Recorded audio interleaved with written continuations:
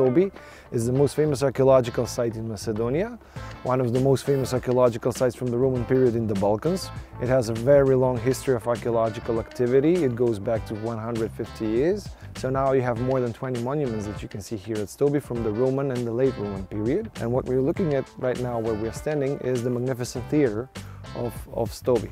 So this is a grand building which served as an entertainment venue for the population of Stobi, which at this period was around 30,000 to 40,000 people. So usually what was performed here were theater plays, but also this theater had special architectural features which enable it to accommodate gladiator fights and animal fights as well. So Stobi does not have an amphitheater, but the theater was used as a theater and an amphitheater at the same place. At one show or games, there could have been around 7,000 people who would sit at the seats at the theater. An interesting thing when we're speaking about the gladiators and what took place in the theater is that here at Stobi we have a virtual reality experience. So every visitor here can schedule his virtual reality experience where with VR goggles he'll be seated at the theater in some of these seats and you'll have the whole theater reconstructed.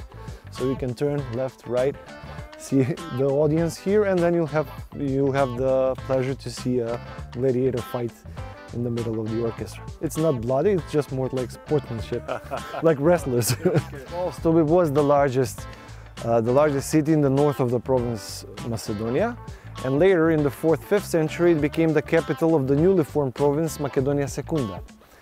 And at the same time, in the early 4th century, in the first half of the 4th century, it became a bishop's seat at the dawn of early Christianity.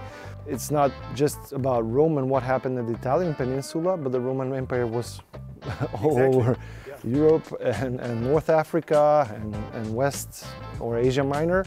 So studying all these small cities can give us the idea of how people lived in this city. So it wasn't all the rich people living in Rome, but there were rich people in rich cities outside Rome as well. This here are the remains of the oldest Christian church in Macedonia. We call it the Old Bishop's Church. It was built somewhere towards the end of the 4th century. And what you can see here are the remains of the original mosaic. You can see different fields with different patterns, which are donations from different people.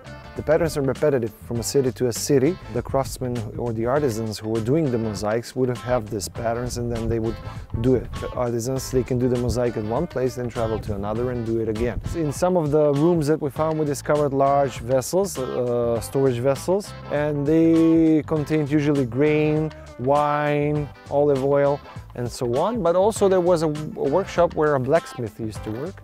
So he did probably produced some iron tools and so on. This is the temple of the goddess Isis and her divine couple Serapis.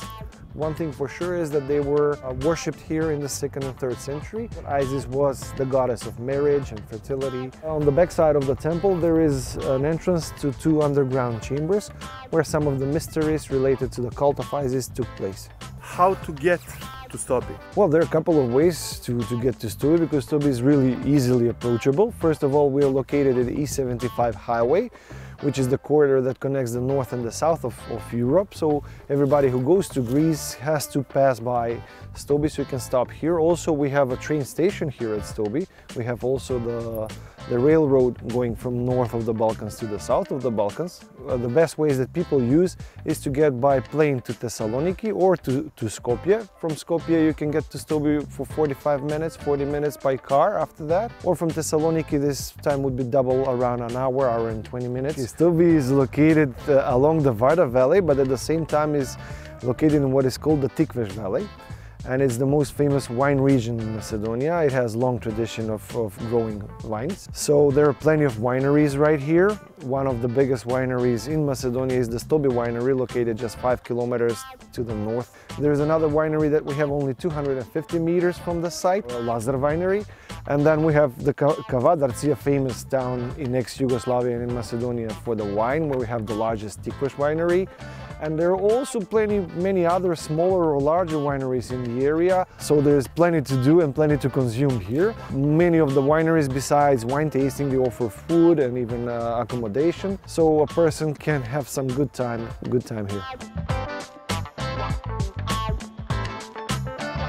My favorite wine is Rose Fortuna. It's a new wine who make Lazar Lazar is our enologist, and he makes our wines. Now we stayed in our new vineyard.